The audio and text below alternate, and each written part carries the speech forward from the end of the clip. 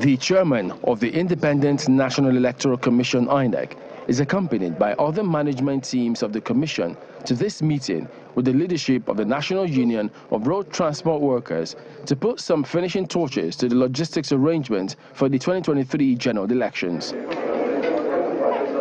INEC had, in December last year, signed an agreement with the unions of road transport workers and owners to deliver election materials and personnel during the exercise.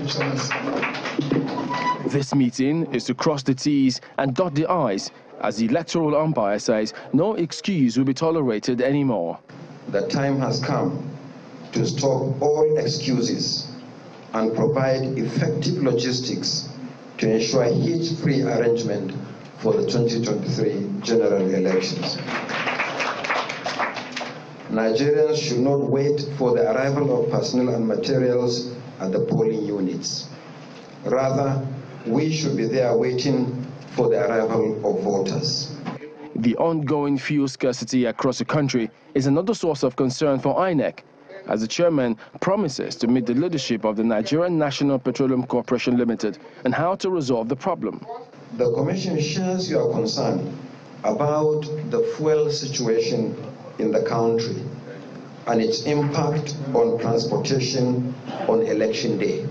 For this reason, the Commission will this afternoon meet with the Nigerian National Petroleum Corporation Limited to look into ways to ameliorate this situation.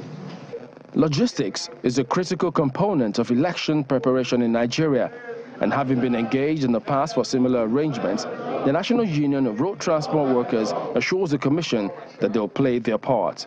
All 37 states, all 36 states, including Abuja, are here today.